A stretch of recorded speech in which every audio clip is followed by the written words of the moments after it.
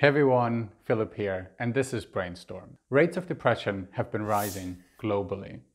We see this especially in teenagers and even more so in girls compared with boys. Today we'll try to figure out why that is and what causes depression to begin with.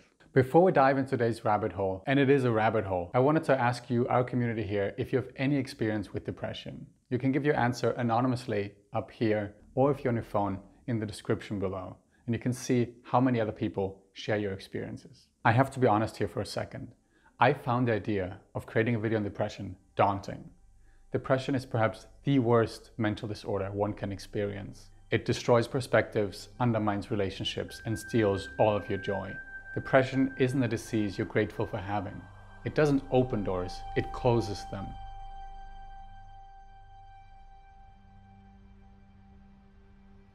Thankfully, I received a lot of help and support from an amazing community on Reddit, the subreddit depression_help. Go check it out.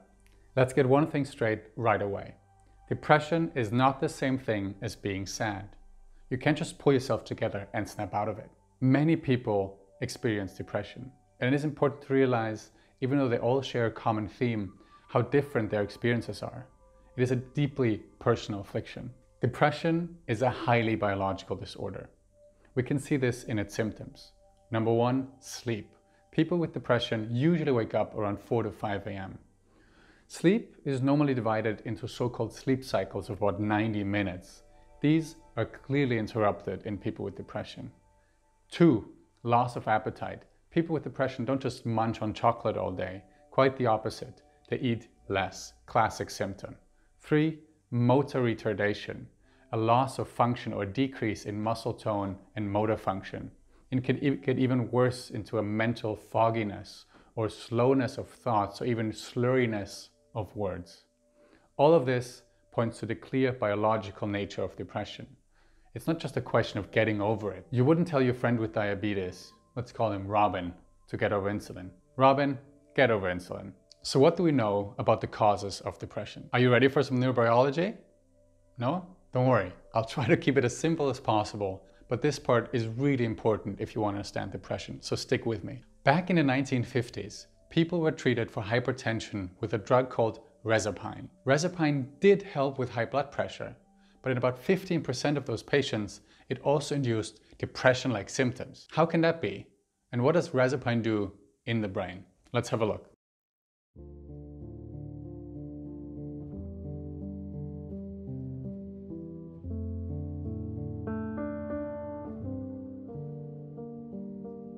These vesicles are necessary for it to be released into the synapse between the neurons where it can do its job and dock at the receptor of the next neuron. Rezapine blocks the packaging of certain neurotransmitters called monoamines, specifically noradrenaline. A few years later, researchers found that a different type of antidepressant, tricyclic antidepressants, worked by blocking the reuptake of those neurotransmitters into the cell. Basically, they blocked noradrenaline from being recycled into the neuron for reuse. Therefore, it stuck around the synapse longer and can bump more often into the postsynaptic receptors, which is its job, which leads to more activation. So scientists have discovered two things. If you give people a drug that decreases certain neurotransmitters like noradrenaline or serotonin, people get depressed. And if you give depressed people drugs that increase those neurotransmitters in the brain, they get better.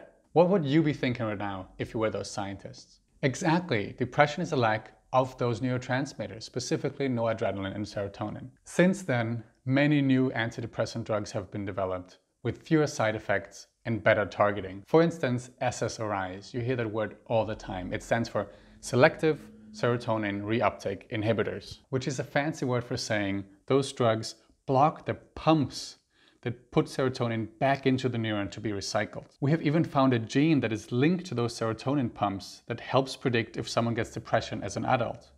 Interestingly, your chance of getting depression with having this version of the gene are the highest if you had experienced several negative life events. Okay, so depression is a chemical imbalance in the brain due to a lack of certain neurotransmitters like noradrenaline or serotonin. It doesn't explain the rise in depression in teenagers in the last few years, but so what? If we give people medication that increases their neurotransmitters, they get better. We fixed it, guys. Depression is solved. Case closed. What? Yeah, depression is more complicated than that.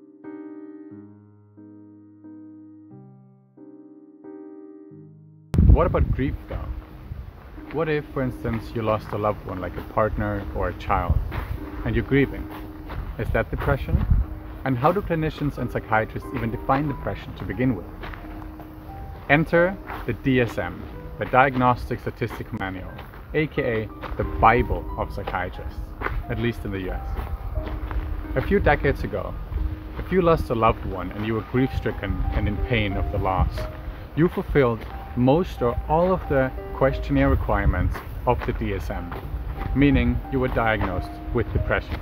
Clinicians noticed this and they added an exception to the DSM. If you fulfilled all the requirements for depression, but you lost a loved one in the last year, you were not depressed, you were grieving. And over the years, this grieving period was reduced from 1 year to 6 months, and then 1 month, and then 2 weeks, and then the latest of the DSM-5, it was reduced to nothing. No more exceptions, only depression. Let's think about this for a second. You just lost a child and you're in unimaginable pain and grieving. You could go to a psychiatrist and they could classify you with a mental disorder because you're in pain over the death of your child.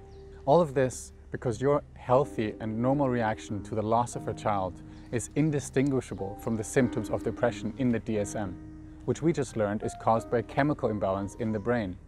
How does that make sense? If depression is truly caused by an imbalance of neurotransmitters in your brain, how can something that happened to you in your life lead to depressive symptoms?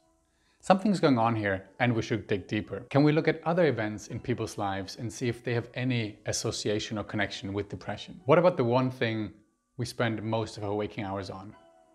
Work. Since the 1960s, there's been an amazing ongoing research study into the health and well-being of British civil servants, the famous Whitehall studies. They published hundreds of papers and written books on social stress, hierarchy, and even suicide. For instance, they found that low-ranking employees in the hierarchy were 4 times as likely to die of a heart attack compared with top brass at the top of the hierarchy. Today, we'll focus on the findings on depression. They found there were 2 main predictors of people's depression and even suicide. Number 1, a lack of control. And number 2, a disbalance between your effort and your rewards. Lack of control is pretty straightforward. It basically is a measure of your autonomy at work. How much freedom do you have to decide what you work on, when do you work? Number 2, a disbalance or an unfairness between your effort and the rewards. What does that mean? Imagine it doesn't matter how hard or effective you work. You will never be recognized or rewarded for it. At the same time, if you slack off and just do the bare minimum not to get fired, same thing. Nobody notices, nobody recognizes it, no criticism, no impact. You're not being recognized or even treated as a normal human being. That's horrible. So it seems like that besides an imbalance of neurotransmitters and you grieving if you've lost a loved one, your job, your work has a huge influence on depression. Let's look at the newest and best data by Gallup on this question. 85% of employees around the world are either not engaged or actively disengaged from their jobs. 85%! Only 15% are engaged. If that doesn't worry you, it should. But what if you're unemployed and you don't have a job at all? We see here that after a little dip during 3 to 5 weeks of unemployment, the rates of people getting treated for depression goes from around 10% all the way up to 19% after a year of unemployment. Every year in the Western world, in the US, hundreds of thousands of millions of jobs are being automated away. Cashier jobs, retailer jobs, bank teller jobs, all of them are being automated away. What's the most common profession in the US? Driver, transportation. Google and Tesla are spending billions of dollars and thousands of the smartest people that can throw at the problem of self-driving cars, autonomous cars. Within the next 5 to 10 years, most truck drivers will lose their jobs. And what happens next? If we can trust the data on this, things are not looking good. 100% increase of depression, increase in chronic pain, opioids, addiction. This is really worrisome. Back to the psychology of unemployment and depression. If you remember, one of the best predictors for depression was a lack of control. And if you think about it, being unemployed or out of work makes you even more powerless. You have less control over your life to exert some sort of influence on it. You're truly helpless and dependent on other people. One of the most important concepts in psychology is learned helplessness. How does it work? You put 3 different groups of puppies and dogs into a cage or a harness. Group 1 gets into the harness and then gets taken out again. Nothing happens. Group 2 gets into the harness and receives random small electric shocks throughout the experiments, but it can stop the shock by pressing a lever. Group 3 gets into the harness, gets electric shocks, but there's no lever for them to stop the electric shocks. A little later, the same dogs are put into a special box called a shuttle box, where they get electric shocks on one side of it, but they can escape the electric shocks by jumping over a small barrier. Dogs from group 1 and 2 learn that very quickly and always jump to the other side to not get shocked. But dogs from group 3 who got shocked and couldn't stop it with a lever did nothing. They stayed lying and whimpering on the left side of that shuttle box, receiving the electric shocks. They learned earlier that they live in a world where they cannot influence shocks. They're helpless. So they're not even trying to escape the shock in a shuttle box. What does any of this have to do with depression? If you paid attention, you realize it has everything to do with depression. What's the single best predictor of depression in adulthood? Losing a parent as a child under the age of 10. Why is that? Developmental changes under the age of 10 are really important for later development. And you learn in those years how the world works. If one of your parents dies and is taken away from you, you learn that the world is scary and uncertain, and you cannot stop suffering from happening to you and to people you love. You're learning the world is a scary and dangerous place. So we've seen that work matters a lot, and learned helplessness as a concept is a really important idea to have in mind when thinking about depression. It also shows us that social connections with your parents matter a lot. Let's look at other meaningful connections in your life and how they can influence depression. Have you ever wondered why loneliness as an emotion even exists? Why it sometimes can feel as real as physical pain or injury? I don't want to go too deep into the evolutionary psychology of this, but we are social primates. Our emotions are wired up to help us to live in troops or tribes for our protection and safety. If you want to know more about this, please check out my embarrassing first YouTube video in the description below. Research by John Cacioppo and others in Chicago has helped us understand the biology and psychology of loneliness. They found that reported loneliness or feelings of being lonely are connected to increases in stress hormone and detrimental health effects. It gets even worse. Older studies have found that people who report social isolation are 2 times more likely to die in the next 10 years. Think about this. This is crazy. Being socially isolated and lonely can increase your death rate by 200%. Nobody would have believed this data 50 years ago. No one. Almost all the scientists were sure that your social life has no effect on your biology or your health. But what about loneliness and its link to depression? Not only is loneliness highly correlated to depression, but we also found that loneliness is a cause of depression that can predict future depression above and beyond you just being depressed. The story gets worse. Not only does loneliness cause depression, but depression increases loneliness. So we have a positive feedback loop, and that's really bad. Johann Hari writes about this in his book. People who become a little depressed and are sliding down into major depression, who need the social connection to friends and family the most, become a little difficult to be around and push people away, therefore leading to more isolation and more loneliness and more likely depression in the future. During the beginnings of depression, when we would need family and friends the most and strong social connections the most, we tend to push people away and are being difficult to be around. But there's also good news, the flip side of this. If you have just one good close friend or family member or spouse that sticks with you, your chance of depression decreases by 50%. So clearly, social connections and feeling lonely matter. If you're curious about your own levels of loneliness, or you just want to see how scientists measure loneliness to begin with, I created a short little survey you can find in the description below. You can fill it in and I'll send you your results personally. Okay, we're deep down the rabbit hole now, but I think with almost all the puzzle pieces in place to try to answer why there's such a large increase in depression in teenagers in the last few years. Let's have a look at the figures again. We see pretty stable rates of depression for both boys and girls from 2004 till 2010. And starting in 2011 and 12, there's a sharp increase, especially in girls, a little less so in boys.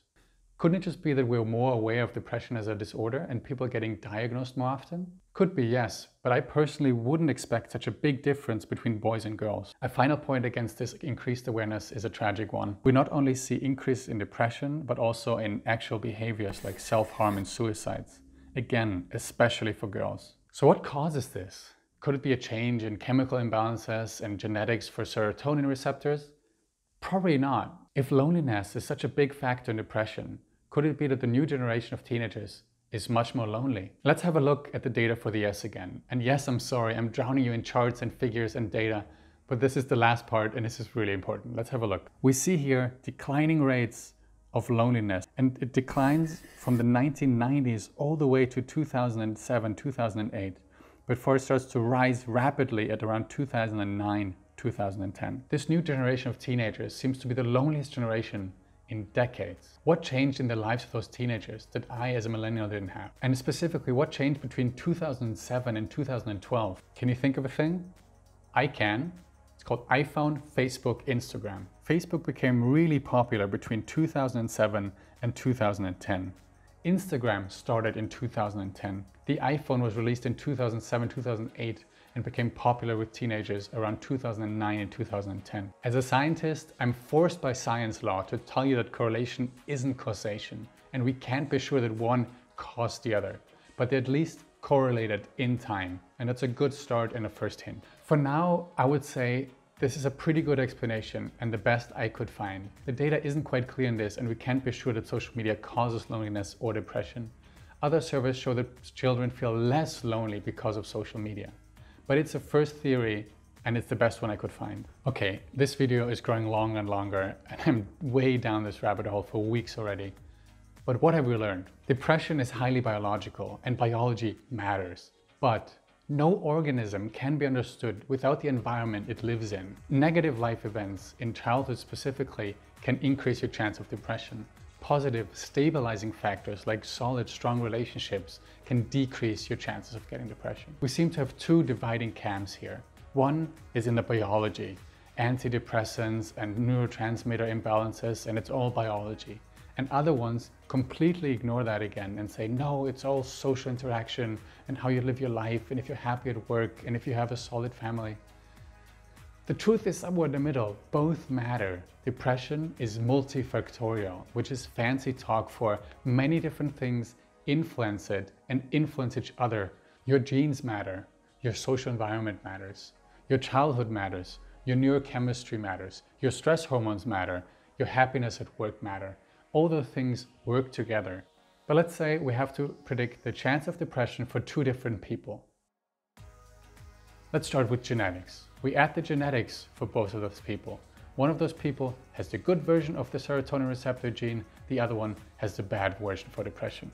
This means one person already has a higher chance of depression, the other one has a lower chance of depression. We add to this life stressors and early lifehood adversities. For the person with the bad gene, this exponentially increases the chance now because it has the bad gene and those early life events. For the other person, no adverse life events and the good gene keeps the depression rate pretty low. If you then add social aspects like how many friends someone has, if they live in a happy family or happy marriage, if they're happy at work, what their stress levels are, if they're healthy, if they're eating healthy, if they're sleeping well, we can increase and decrease those for those different people. All of those come together and we will probably be able to predict depression rates with fairly high certainty. We just don't have that information for everyone. One of the things I wanted to communicate implicitly with this video, and I'm telling you explicitly, is how difficult it is in biology or medicine to truly know what causes something, what causes a sickness or disorder. Humans are very complex and our life is an intermingling of genetics and environment and social interactions and hormones and stressors and. That's just how it is. It's really hard to know what caused something. Thank you so much for watching. This has been a whirlwind tour through depression for me in the last few months. If you like those kinds of videos, I'll encourage you to subscribe down in the button below. And if you want to be notified when the next video on depression is released in a month or two, also don't forget to click the bell, then you know you'll be notified for sure by YouTube. If you're curious about the loneliness questionnaire, click on the description below. Thank you so much for watching. I appreciate all your comments. Stay safe. Thank you so much for watching.